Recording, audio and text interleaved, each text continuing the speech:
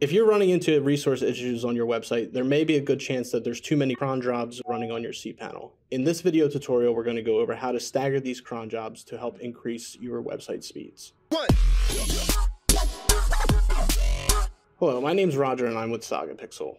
In this video, we're going to go over what cron jobs are. So basically, cron jobs are the automated processes that happen in the background in WordPress, specifically automation of posts being public, email notifications, and auto-saving drafts. If you have too many tabs that are open and too many people working on a single website, there's a good chance that the server is sending these cron jobs frequently to the cPanel, and it's taxing all the resources. So in this video, we're going to go over how to stagger all these cron jobs so that they're not firing all at the same time.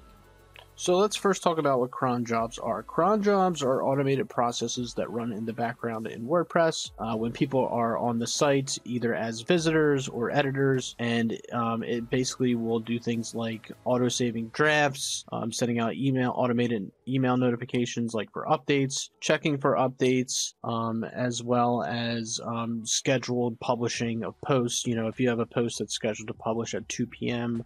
on a given day, when the cron job runs, it will check if there's anything that's scheduled. If that item is scheduled to be posted at that time, then it's going to be posted.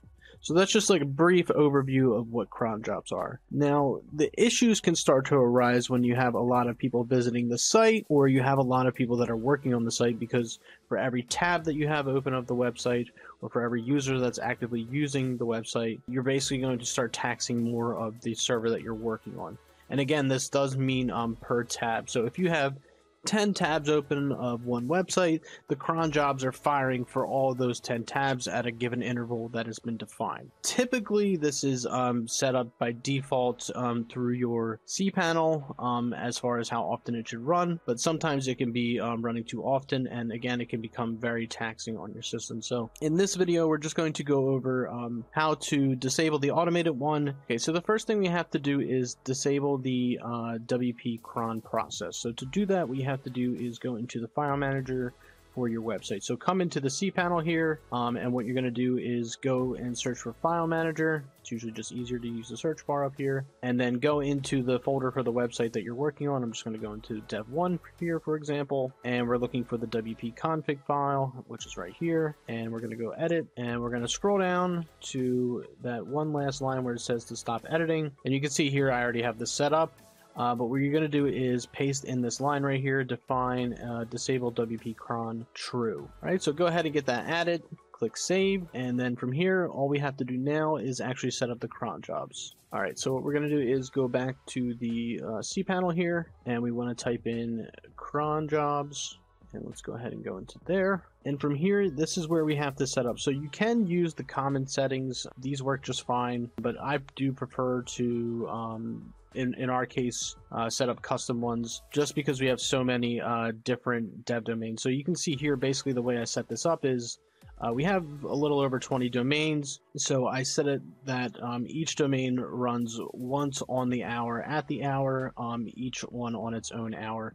And then after we've gone beyond that limit, I just moved the next one to the 5 minutes on the hour. So for example, like dev1 runs at midnight, dev2 at 1, and so on and so forth.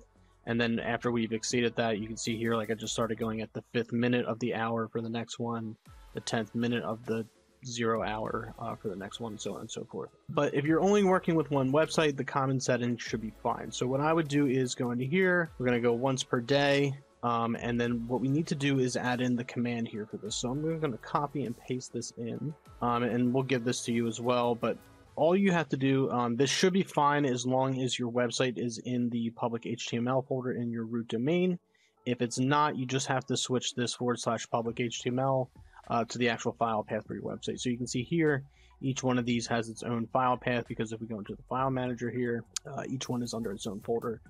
They're not under the typical public HTML folder. So go ahead and set that in there, click add new cron job, and that's it. You should be good to go. It's going to run once a day at the beginning of the hour on midnight. And again, you really shouldn't need to have this be running too often unless you have a lot of automated tasks set up on your website. If that is the case, then you might want to adjust this to maybe once every 30 minutes, every 15 minutes, I think they do say 30 minutes is pretty good and should suffice in most cases.